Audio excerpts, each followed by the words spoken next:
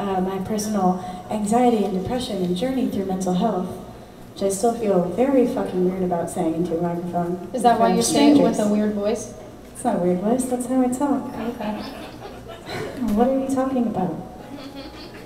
Anyways, this song in particular, so my friends would ask me to hang out, and I would be like, oh no, I can't. I'm melting into my couch and pulling on my eyebrow hair again. So I'm very busy for the evening.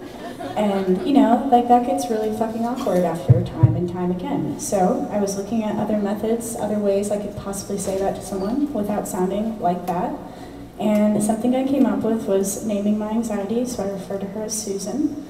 It's a lot easier to be like, oh, Susan's a bitch, and she's staying with me all weekend. I'll see you Monday, or maybe next time, who knows?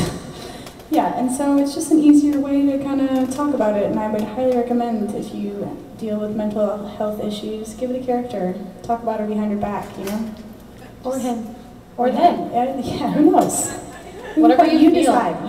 You decide. It's your choice.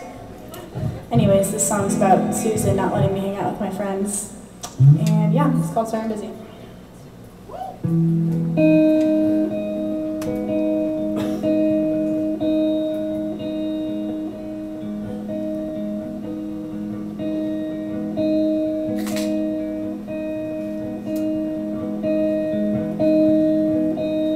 You are in the tip of my tongue when I think it's been too long. I've got your number memorized.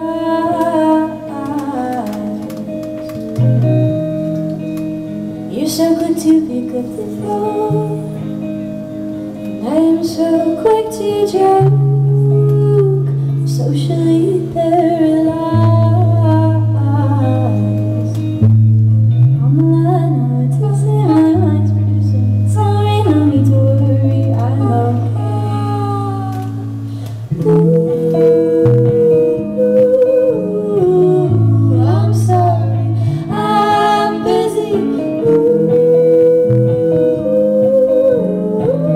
I'm sorry, please forgive me. I'm melting to my couch, I'm holding my hair out. There's nothing for you to do now.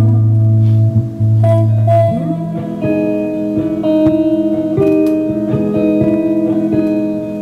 What are we gonna talk about? What if I can move my mouth?